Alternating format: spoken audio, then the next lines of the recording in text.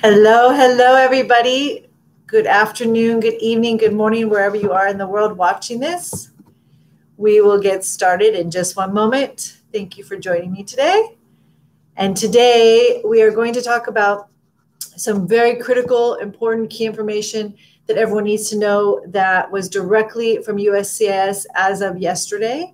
And I think it's critical that all of you have that information immediately. So not only I have the information, but all of you out there have the information too. So I want to share so everyone is up to date on everything that's going on with the USCIS coming back open. They have been open, but they have not been doing any in-person services except for emergencies. And now they are open for actual services for non-emergency situations. So we're moving in the right direction. We're slowly getting back open again. So let's start. First of all, if any of you are new to me, new to this channel, my name is Andrea Shev. I'm an immigration attorney here in Los Angeles, California. I've been doing immigration for, almost 20 years. And I have this channel to get out really concise, easy to understand, straightforward information on all types of immigration issues going on. I also do a lot of videos on just tips and pointers for different areas of immigration and really anything related to news flashes and news updates. So everyone on my channel has the up-to-date information that you need to be successful either with your current applications or applications that you're planning for in the future. So if you're not already subscribed, do it now, subscribe now, and hit that like button and get those comments down below as this video progresses of any comments that you have. Please let me know. I love answering comments. I love helping the community. So please put the comments not only during the video on the side, but make sure you put those comments below after the video is published, because once the video is published, I can't respond to those comments that are on the side that are going during the video. So if you have a question or you have something you need to tell me or tell everybody, or maybe something you need to share with everybody, please put that comment down below. So after the video is published, so everybody has access to it, including me, so I can respond and it doesn't go poof and disappear once this video is actually published. Okay, so let's get started. So yesterday afternoon, there was a meeting with a bunch of people, including USCIS, where they basically laid down a lot of new policies and procedures and everything that's going on with them now reopening to the public for interviews and all types of in-person services, biometrics, so on and so forth. So this live feed is going to talk about the latest, right off the press, key information that all of you need to know if you're dealing at all with USCIS now, or you're about to deal with them, or you're thinking of dealing with them in the future. So here we go. We're going to talk about interviews for family-based adjustments. If you're applying for green cards with USCIS right now, based on a family relationship, we're going to talk about those. Naturalization interviews, oath ceremonies, all that kinds of stuff we're going to talk about. Interviews for employment-based applications, going to talk about those also. Fingerprints, biometric appointments, rescheduling them, what's going on, how do I get my new fingerprint appointment if it was canceled, what happens, and oath ceremonies for people that are going through naturalization, either that they had an oath ceremony and it got canceled, or they have an oath ceremony coming up and they want to know when is it going to happen and how is it going to work. Okay, let's get into it. History, like what is going on right now? Well, USCIS closed. Well, didn't really close. They stopped in-person services and just started focusing on emergent situations around March 18th. And then starting June 3rd is when the offices started slowly opening and things started happening. So from then, they are already doing in-person services now at the USCIS offices. Now remember, there's lots of USCIS offices across the United States. Not every single one of them is exactly the same in their processes and procedures with reopening under COVID-19 restrictions.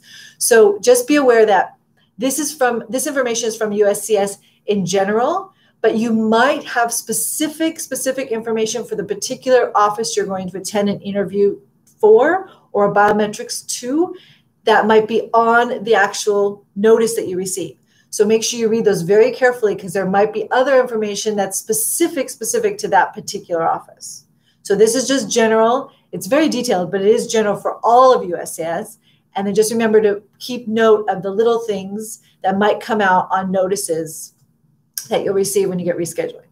Okay, so let's talk about the basic rules that they've put into place when you're going to an interview or you're going to an oath ceremony or going to a biometrics appointment now with USCIS.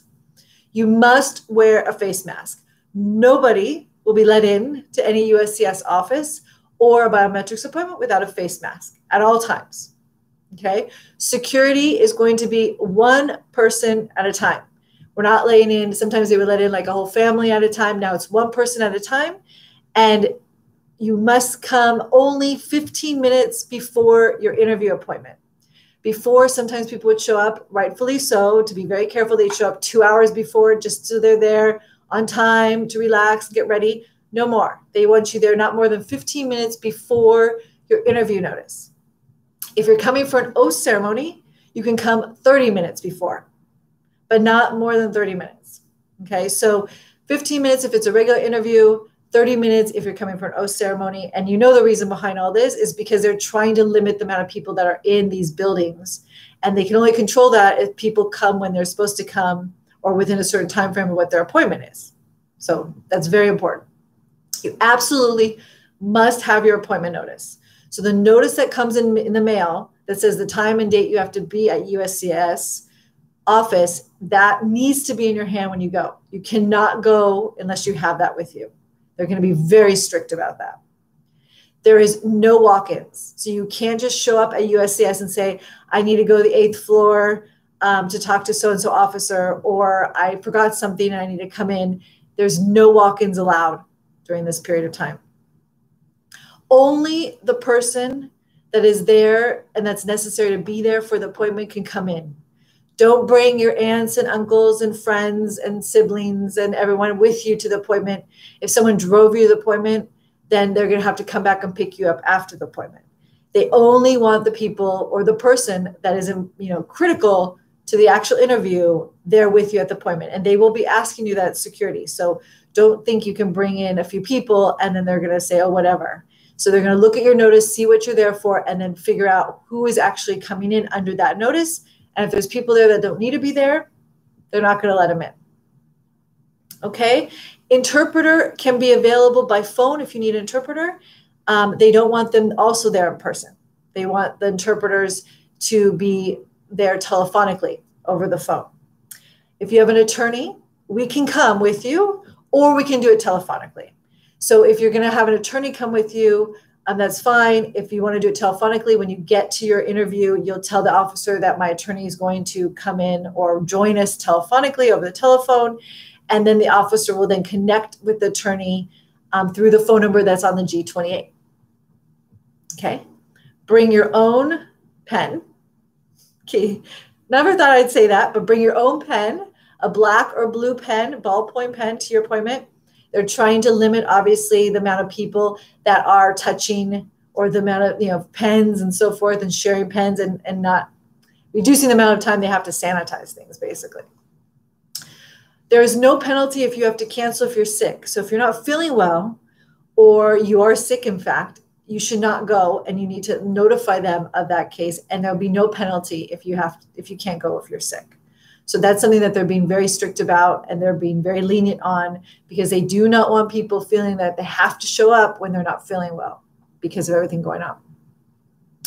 And it's critical that you respect the time of your interview and the date because they are controlling the number of people coming in. Like I said, it protects the officers, it protects you, it protects the security in the building, it protects everybody to keep the amount of people that are coming in to a minimum. And the only way they can control that flow is obviously through scheduling and everyone staying true and honest with their actual scheduling. Okay. Let's see. Have any symptoms when you actually go to USCIS's offices? Unlike before, you will be asked three questions. You have to answer no to those questions, or you will not be let in the office.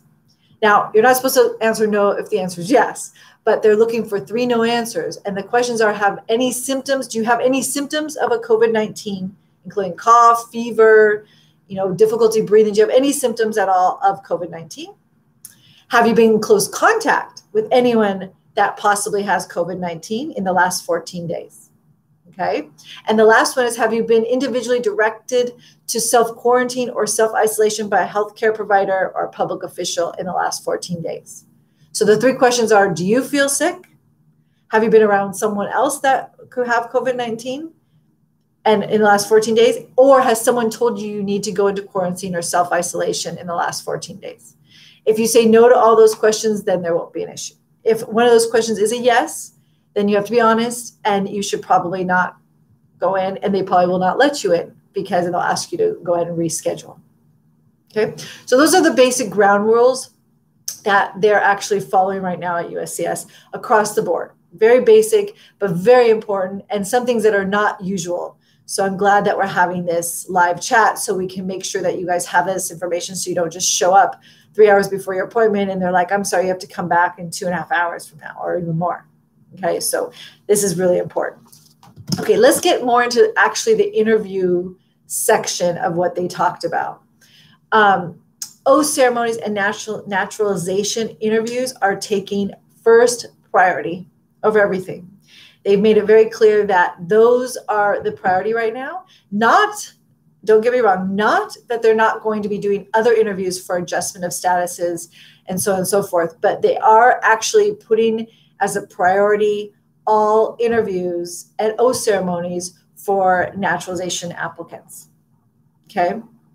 The interviews will be rescheduled for everybody, including naturalization interviews and oath ceremonies, on a first come, first served basis. Meaning, if you were one of the first ones appointments to be canceled, you're going to be one of the first ones appointments to be rescheduled. So that's critical. So it's not like they're going to say, oh, last in, last out. So if I just got mine canceled 2 weeks ago, I'm not going to be the first one that gets rescheduled. They're going to go back to possibly, middle of March when they shut their doors or they stop doing interviews, and they're going to start rescheduling those with, again, the priority on the oath and naturalization interviews. There'll be no waiver of any adjustment interviews by rule. So during COVID-19, they were waiving, or they were saying they were approving certain applications, mostly employment-based applications for green cards for adjustment of status that were employment-based. They were waiving the interview. Or for relative petitions, some relative positions between, let's say, parent and child, they're waiving the interviews. There is no more waiving of interviews unless it's a case-by-case basis. There are going to be possibly some cases that they will actually waive the interview, but not as a rule and not as often likely, I'm assuming not as often likely as they were during their closure period. Okay. The interviews also may be on video.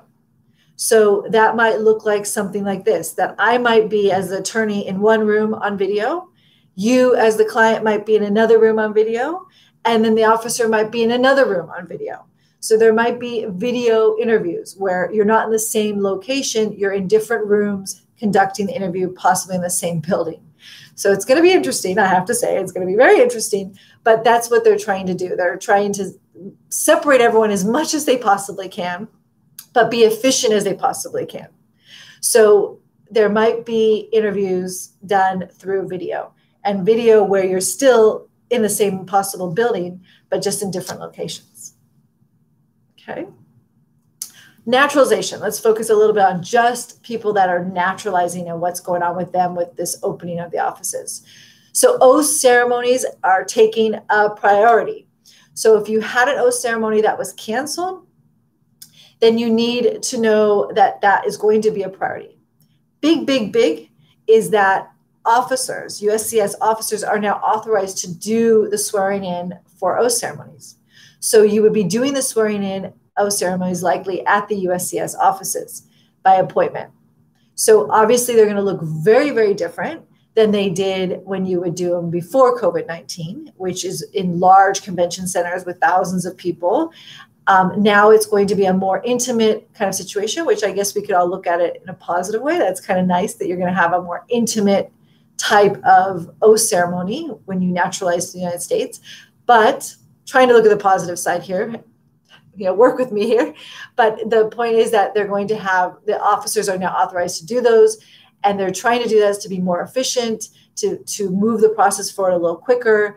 Because the main issue is that when you file for naturalization, well, I should say one of the main issues is that when you file for naturalization, you have to qualify based on the number of days you were in the United States between the period of qualifying for naturalization. So if you turn in your application and you have your interview and it gets approved, but we can't have an oath ceremony for, let's say, 9 months or a year or 7 months, it's a lot of work for them to then, because they have to account for what you were doing during those 7 months between the interview and when you were sworn in as a citizen of the United States. So it's a lot of time to track, and it could cause a lot more work and a lot more issues if they do it this way. So they rather just have the interview and then do the oath ceremony almost immediately. Or if you were postponed your oath ceremony, they want to get you in there and they want to get you sworn in and made a U.S. citizen ASAP. So we don't have more time and more paperwork and more delays between when you had your interview and when you're actually sworn into the United States and you are officially a U.S. citizen. Because until you're sworn in, remember, you are not a U.S. citizen in the United States. You are still a permanent resident. So until that day that you raise your hand and you swear and you take the oath to the United States, you are still a permanent resident. Okay. Another difference with the oath ceremonies and with naturalization is there's no guests involved. You can't bring, unfortunately, guests to your oath ceremony. I know for a lot of people, it's really an important day, but you cannot, you can't bring anybody with you. It's going to be just you. So take pictures if they allow pictures, but they're not going to allow guests involved. The oath ceremony will be a lot shorter than it is normally when you go, or if you've ever been to one of the oath ceremonies in the huge convention centers. It's going to be a lot shorter, which in a way is a very good thing. And there'll be no videos or anything like they usually are at the big oath ceremonies. They're going to give you a flyer or something that you're going to take with you that's going to have links that direct you to the USCIS website that you can then look at those information, the videos, and anything else you need to know that you didn't get at the oath ceremony because of the difference and the changes that are going on. So it'll look different, it'll feel different, but it's still accomplishing the same goal. And the important part, in my opinion, is that it's more efficient, quicker, and it will get you what you really need, faster, instead of waiting and waiting and waiting. And we have an election coming up, so it would be great if we can get as many people naturalized as possible so they can participate in the election, which is a good thing. Okay, let's now talk a little bit about fingerprints and biometrics appointments.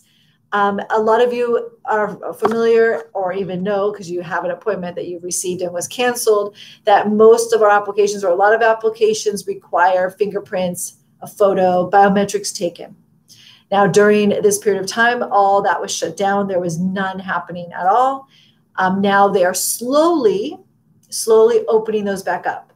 Now, the ASC offices, which are the ones that control the biometrics, every state has different rules of what they need to do with having dividers between people and how many people in the room and so on and so forth.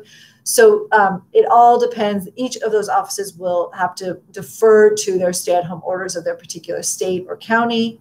So you might get different information in a letter that you receive when you get your rescheduling of your appointment. But this is basically what I'm going to give you now is going to be for everyone, more or less across the board. Masks required, of course. They will begin rescheduling July 13th. So expect, if your appointment was canceled, that you're probably going to get a notice. And again, it's first come, first serve. So if your appointment was canceled a long time ago, likely you're going to get the first reschedulings. But you're going to have to remember that you're probably going to get the new appointments towards the end of June, probably next week, because we're at the 19th of June. And they're starting appointments July 13th. So within the next week or so, you're going to start seeing more rescheduled appointments coming through. So be aware of that. Be open to it. Make sure you're looking for it, especially if your appointment is already canceled, so you can get them done and start, keep your process moving to completion. Do not, I repeat, do not just show up at an ASC center, application center. Because before COVID-19, if you had an appointment, you could, if you couldn't make the day and time of the appointment on your actual notice, then you could actually come a time after that. Like you can show up a week later and have your notice and they would let you in and you could take care of it. No more. They are only taking people with the actual date and time on the actual notice. So don't just show up because you had an appointment and you're like, well, I had an appointment, it was canceled, but I know you're taking appointments now, so I'm just going to show up. It won't work. They won't let you in. Also, you can't get an appointment and then, oh, whoops, I was out of the country or I was in another state and I couldn't get back in time. So now I will just go when I get back like I did before on other times. Doesn't work. They won't let you do that. You have to go the date and time they request. And if you can't, then you have to notify them and reschedule for another appointment. Okay. Again, this is a phased in approach. The whole rescheduling of fingerprint appointments state by state, again, based on the stay-at-home orders of each state. Fingerprints are less than a year old. If you have fingerprints that are less than a year old and you're applying for 765, which is a work authorization application, then they're likely not going to require new fingerprints, which is good news. Okay. Only take people on the day and time of interview notice. They're not going to take anyone else, just like I just said. I'm just following my notes, making sure that I didn't miss anything. There's one thing that they will be doing different. It's a pretty big change is when you used to go for your biometrics appointment, there was like a worksheet that you had to fill out there and they would give you a clipboard and they would tell you to fill it out. That worksheet is now going to be sent with the actual appointment notices. So you're going to fill it out at home and you're going to bring it in. And filling it out at home is very important. Make sure you do it. It's not necessarily online. They said that they have not put it online, the form. It's going to be a paper form that's going to come with your actual notice. So you have to fill it out likely by hand and bring it with you to your appointment. They're doing that clearly to avoid having to sanitize, clipboards and pens and so on and so forth. And people that did not have a pen with them, it just becomes more work and more risk of transmitting COVID-19 in these situations. So they're going to be sending this worksheet home with the notice for your interview. So make sure you take care of that before you go to your interview notice, before you go to your actual biometrics appointment. They will require you to take off your face covering for identification purposes when you arrive. So make sure that you are understanding of that. It's a security measure. If you don't feel comfortable, then you're going to just have to reschedule your appointment till a time when you will feel comfortable doing that, or a time, hopefully in the near future, that we don't have to wear masks to do anything. But at this point, you will have to remove your mask to identify yourself at one point during the biometrics appointment. Okay. That is most of the changes. This is not a huge amount of information on the end of wanting to get you as much as I can. There are many, many changes coming clearly as this evolves. They made it clear that this is our first round of changes that are going to happen. This is critically important to everybody that is going to USCIS offices, that are going to fingerprint biometric appointments at ASC offices. It is critical that you know this information. For me, the most important things that you can take away from this is that you must not be there too early to your appointments. Make sure 15 minutes before, if it's a regular interview, or 30 minutes at the most if it's an oath ceremony that you're attending. Do not bring a lot of guests. Make sure that you bring your own pen.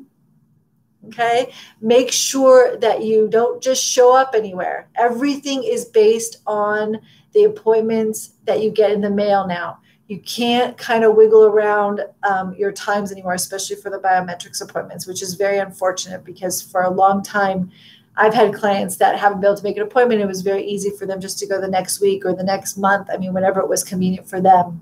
So you can't do that anymore. We have to follow what the interview notice says. The date and time is critical to follow. Okay.